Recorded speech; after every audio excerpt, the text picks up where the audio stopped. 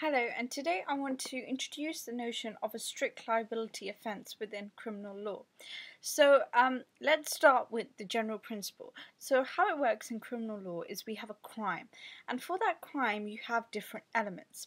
So the first element you have is the actus reus, which refers to the physical act of the crime, which may be, for example, appropriating a property, as it is with theft. Then you also have the mental element, the intention, the mens rea, which is an intention to, for example, cause grievous bodily harm or kill. That's an example of the mental element. And what usually happens is you need to prove both of them in order to establish a conviction. Strict liability offences are different in the sense that they refer to crimes where one or more of the elements of the actus reus do not require a mens rea.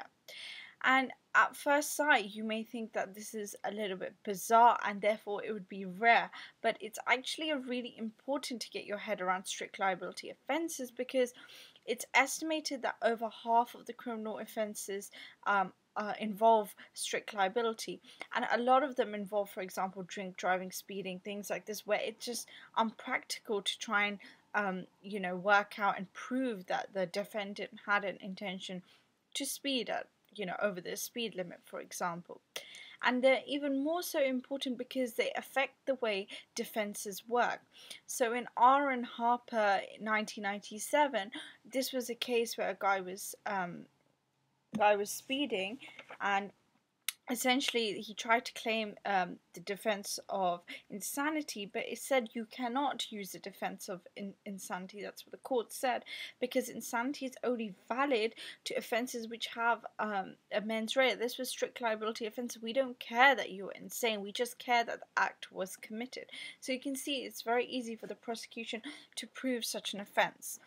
Now, the starting point usually for courts is if the law, the statutes don't state anything about a mens rea, they will try and presume a mens rea because that's the normal way about going about criminal business. So I've written here, where an act creates a criminal offence but does not mention mens rea, the presumption of mens rea takes precedence. And we can see this in two cases. One is in B and DPP 2000, and one is more recent in R and K 2002. If we just look at the recent one really quickly, in R and K involved a 26-year-old man who was claimed to have an indecent assault on a 14-year-old girl. He said, she told me that she consented and was 16 years of age. And the court said, well, in this case, we will presume mens rea because it's a true criminal offence. And so for the prosecution to make the defendant liable here, they have to prove he had the intention of indecently assaulting a 14-year-old girl. That was the issue here. It's very similar with B and DPP. So as a result of all of this, this means that an offence of strict liability only becomes applicable where it is clear that Parliament has made it quite clear, and or a necessary inference can be taken that Parliament wanted this offence to be a strict liability. So when do you know what are the factors? How do we rebut this presumption of mens rea?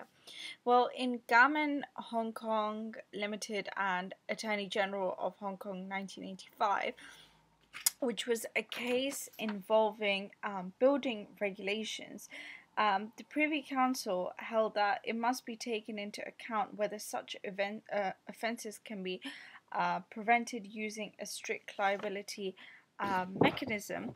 And not only that, it's really important is because they have, in this case, said that the presumption of mens rea can be displaced by clear and necessary presumption, and they give examples of what do we mean by clear and necessary intention. So the first one is the wording of the statute. If the wording of the statute is explicit in that this is an offence of strict liability, then it is one of strict liability. You can rebut the presumption, and this can be seen in R and Matudi 2003, where in the product of animal origin Import and Export Regulations 1996, it was made clear that the offence of importing animal products was one of absolute liability. That is what it says in the statute. So obviously we can rebut the presumption there and use strict liability. Another place where we can use it is where we're looking at the distinction between regulatory crimes and true crimes.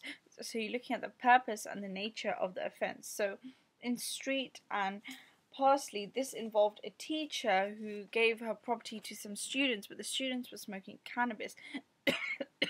She didn't realize, she didn't know, she wasn't aware that the students were smoking cannabis. And the statute did not state whether whether you needed mens rea for the offence of managing a premises which was being used for drug use. It didn't say that. So the courts had to decide whether mens rea presumption was rebutted or still in use here. And they said that it was still in use in common law, and this is a true crime. We're looking at drug possession, so we required the mens rea element. It was serious. It's not just a regulatory thing. That's not the purpose of the act. The other one is where you look at profit-making activities which create a hazard for the public. So looking at the social concern, that relates to public policy elements, which was explicitly mentioned by Lord Stein in R and K, that this plays a key role in deducing whether the presumption has been rebutted.